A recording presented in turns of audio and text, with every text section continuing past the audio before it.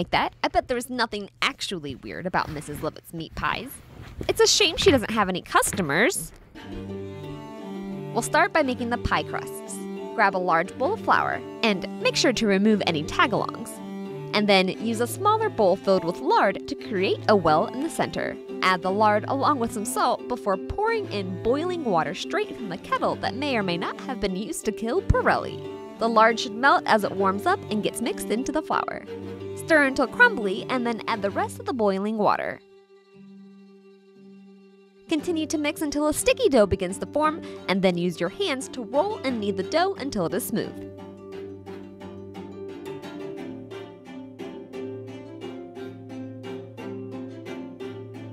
Divide the dough into 4 balls and tear off a smaller portion from each that can be rolled into the lid of each pie crust. Let the dough rest under a damp cloth while making the filling. Grab a trusty frying pan to fry up some chopped fatty bacon until it releases most of its grease, and then use that grease to saute potatoes, onions, and tomato paste. As the potatoes and onions soften, we could toss in sliced mushrooms, peas, and sweet corn before we add in our freshly ground meat that definitely wasn't sourced from the barbershop upstairs.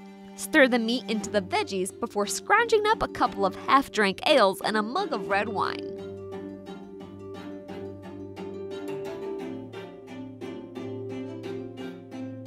Next, we'll toss in chopped spinach and then sprinkle flour over the surface of the pie filling. This will help the filling thicken up.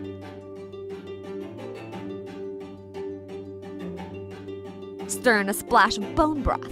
It doesn't matter what kind, and a bundle of herbs collected from the streets of London, including things like sage, marjoram, and rosemary. Let the filling simmer until thickened and the herbs have released their flavors into the meat. Remove the bundle of herbs before cooling the filling to room temperature. Next, we'll grab the hot water crust and roll out a lid for each pie.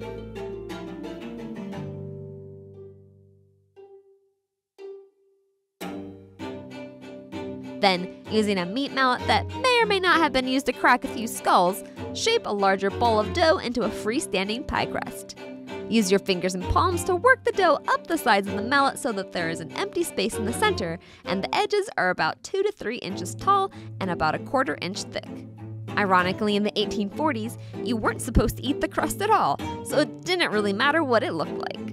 Fill the crust to the top with the cooled meat filling and place on the lid before pinching the edges to seal it all together. Cut a small vent into the top of the pie and give it a generous brushing of egg wash.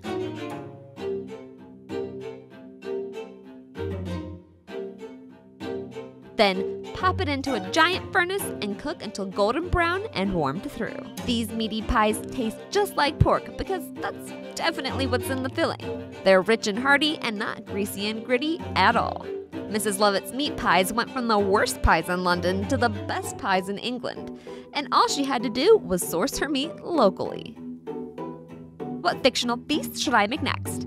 Let me know in the comments below. If you liked this video, don't forget to flip that sub button and ring the dinner bell so you can be notified of my latest recipes and foodie adventures that I post every week. Do you ever get hungry?